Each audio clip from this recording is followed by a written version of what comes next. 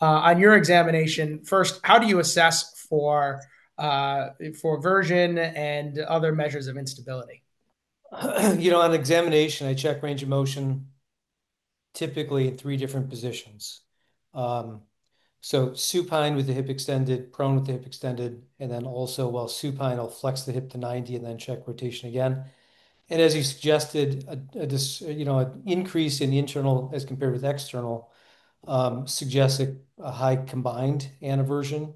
There's a measurement on the screen of femoral version.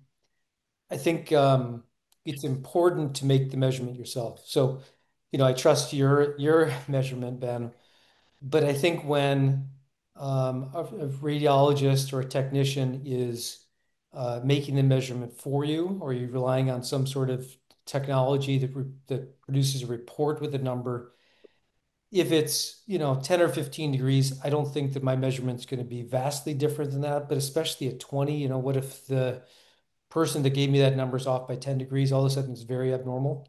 So I think it's an important point. Don't just trust the number that's in front of you. You should be comfortable with making the assessment yourself.